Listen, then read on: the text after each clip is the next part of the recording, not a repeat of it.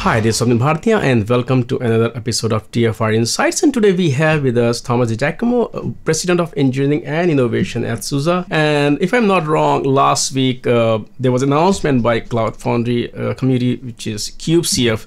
And that project actually, originated at SUSE. So I want to quickly talk about the origins of the project and why SUSE decided, to put it in the Cloud Foundry as an incubation project. Yeah, you're right. So it started at SUSE quite a while ago, actually, since we've the acquisition of some of the HPE assets back in 2017, 2018. It was we've started to work with the team there, coming also from Active State, and from the very beginning, we wanted to provide a Cloud Foundry developer experience, the Cloud Foundry push experience to Kubernetes clusters and Kubernetes infrastructure. So it was from the beginning, and it was not that easy because Cloud Foundry was designed as a platform, including container orchestration. So we had to make some tweaks in the way that both things would be also certified. Like we didn't want to have an uncertified Cloud Foundry distribution, but we wanted to make it more Kubernetes native from day one. And so we've done that for a couple of years. Improving the technology, containerizing Cloud Foundry, working with the Cloud Foundry community, because at the same time, Cloud Foundry was evolving and also having more features, more capabilities. And along the way, we've started to work with partners, with IBM, with SAP. We also started to work on having an alternative to the Kubernetes container infrastructure called Diego, right? So that's the project Irene. And so for us at SUSE, it's always better to work inside the community than outside. So SUSE Cloud Foundry was already open source. It was already on GitHub. We were already working with partners. But it's a lot better when you're part of the foundation for the community, for the governance, to get more contributions and also more interactions with other partners and other Cloud Foundry technologies. So I think the technology has been mature for a while. And it was time to do that and get some inputs and also contributions from other people. Traditionally, some people would look at Cloud Foundry and Kubernetes as kind of competing platform, but the fact is a lot of users, they use both. How does KubeCF bridge that gap further? How does it allow people to leverage both Cloud Foundry and Kubernetes? There are different use cases. Sometimes you need a Cloud Foundry for 12-factor application at a time and cloud native application. Sometimes you just need to have a container infrastructure. But most of the companies, they need both. And what was happening, or what is still happening most of the time, is that they have two different platforms that are not directly connected to each other. They have to operate two different platforms. Their applications and data are running on two different platforms. And that's what we wanted to avoid, so providing the two technologies together so that you could run some of the application and develop some of the applications with Cloud Foundry, or you could run some of the containerized application directly on Kubernetes, do some migration over time, potentially as well, but with the same platform, with the same operational processes, the same dashboard, the same monitoring. It's also why we are spending a lot of time and work on Stratos, which is a Cloud Foundry user interface, but which can also monitor and manage Kubernetes cluster now, so that you provide the same experience for that platform, irrespective of if you're only doing Kubernetes or Kubernetes and Cloud Foundry together. And it makes things a lot simpler, actually. I was talking to Chip Childers at the Cloud Foundry Foundation 2 days ago, and it was like KubeCF is more or less like a Kubernetes native distribution of Cloud Foundry. When we talk about distribution, it first of all, traditionally, communities like CNCF or Linux Foundation or Cloud Foundry, they don't come up with their own distribution. It's the vendors who create the distribution. With distribution, the problem happens is that interoperability or vendor lock-in risk, and that's why a lot of communities, they come with the compliance so that it doesn't really matter what distribution the user is using, they can easily move their workload. So if it is a distribution, how do you ensure that these kind of problems will not be there? Yeah, and that's extremely important. So that's one of the benefits of open source projects, is to make sure that when you go from one platform to the other platform from a different vendor, you don't have to redo everything. And so from the very beginning, when we've started to containerize Cloud Foundry, we wanted to make sure that it was Cloud Foundry certified, that we were providing the same functionalities, the same compatibility, the same interfaces that traditional upstream Cloud Foundry would do. And actually, we did from the very beginning. Now, same with the Kubernetes aspect. So those two things have to be interoperable and certified. I would say as well that the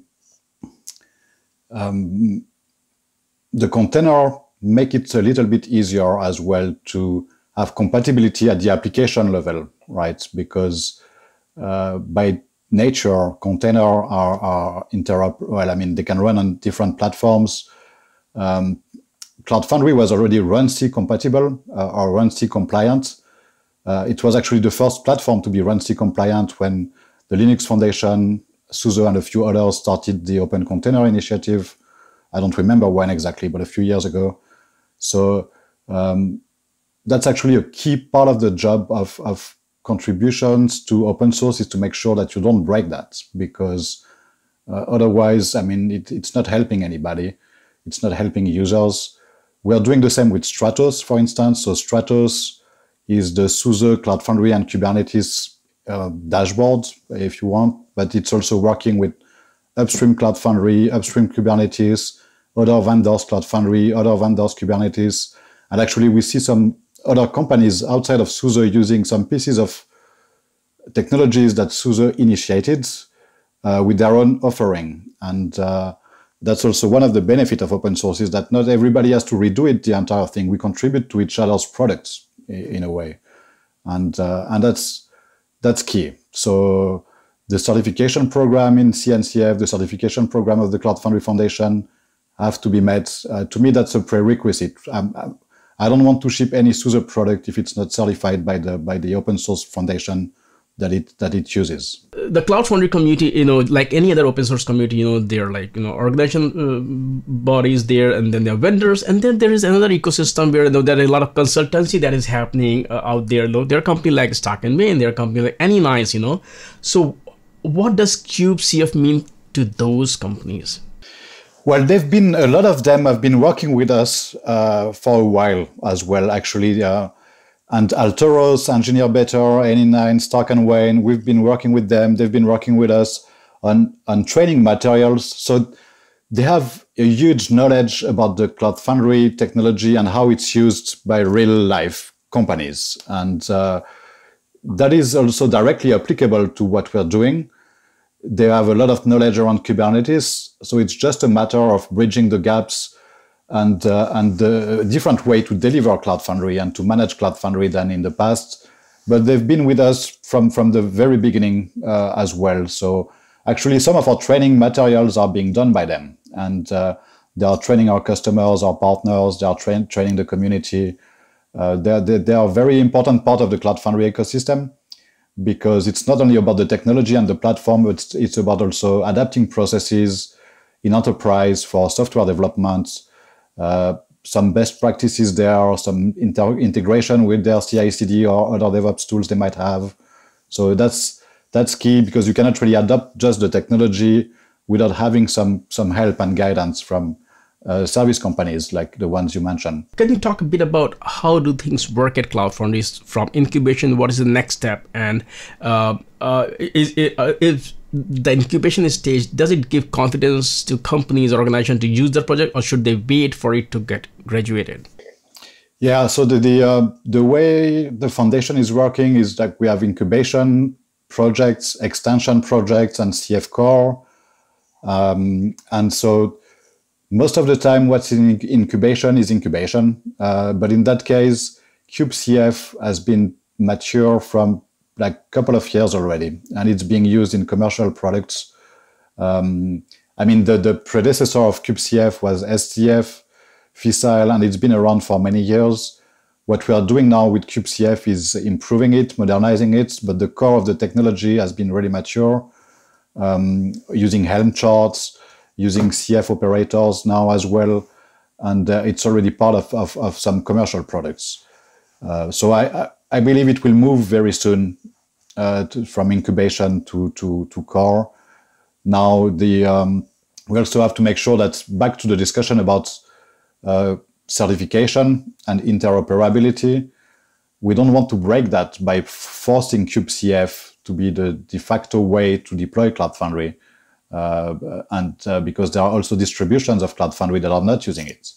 And so that's mostly why it's in incubation today, and it's not really part of the core. It's to have a transition from the previous ways of deploying Cloud Foundry and the Kubernetes native way. Is it like the final destination of the journey, or you'll continue to see the evolution or iteration of these two projects, because they're also part of the same family, which is Linux Foundation? So I think it's a good start, and there's not only KubeCF. We mentioned Irene to be able to plug Kubernetes natively as the container orchestrator for Cloud Foundry. There is Quarks. We have extensions to Irene as well. And Kubernetes is not standing still. Cloud Foundry is not standing still. You can think about also event framework or serverless frameworks. So things will keep moving, and there's still work to be done in KubeCF today, and there will still be work to be done to bring Kubernetes and Cloud Foundry even better together in the future, like in terms of sharing services, maybe sharing the same service mesh solution and the same serverless framework potentially in the future as well. Some of the things that are sitting on top of Kubernetes today, I'm thinking about Kubeflow or other things, would also be part of that ecosystem, and there will always be better ways to improve those integrations.